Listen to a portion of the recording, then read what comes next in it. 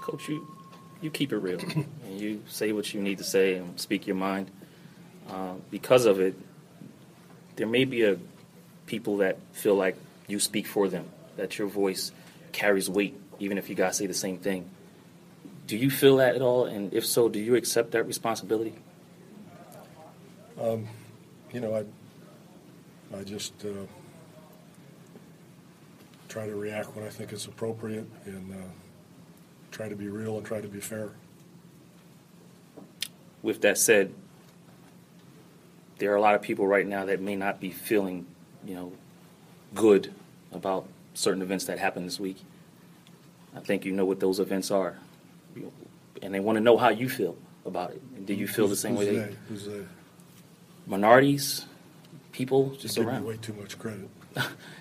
They care. I don't think my voice is that important, but it is. I've spoken on this before, and I probably will again, but right now I'm just trying to formulate thoughts. It's too early. I'm still sick to my stomach.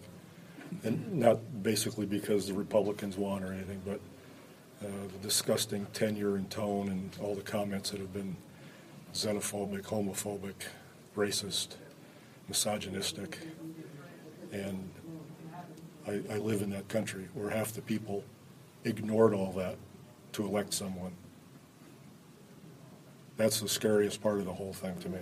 Got nothing to do with the environment and Obamacare and all the other stuff. We live in a country that ignored all those values that we would hold our kids accountable for.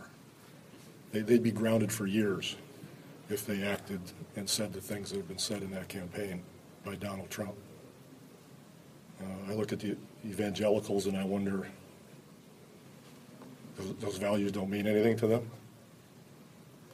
All those values, to me, are more important than anybody's skill in business or anything else, because it tells who we are and how we want to live and what kind of people we are. And that's why I have great respect for people like Lindsey Graham and John McCain, John Kasich, who I disagree with on a lot of political things, but they had enough fiber and respect for humanity and tolerance for all groups to say what they said about the man. And that's what worries me. I get it. Of course we want him to be successful. We're all going to say that. Everybody wants him to be successful. It's our country. We don't want it to go down the drain. But any reasonable person would come to that conclusion. But it does not take away the fact that he used that fear-mongering and all the comments, from day one, the race baiting with trying to make Barack Obama, our first black president, illegitimate.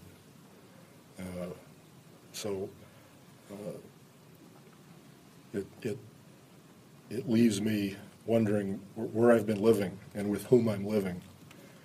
And the fact that people can just gloss that over and start talking about the transition team and we're all going to be kumbaya now and try to make the country good without talking about any of those things. And now we see that he's already backing off on immigration, on Obamacare, and other things. So was it a big fake? Which makes you feel that's even more disgusting and cynical, that somebody would use that to get the base that fired up to get elected.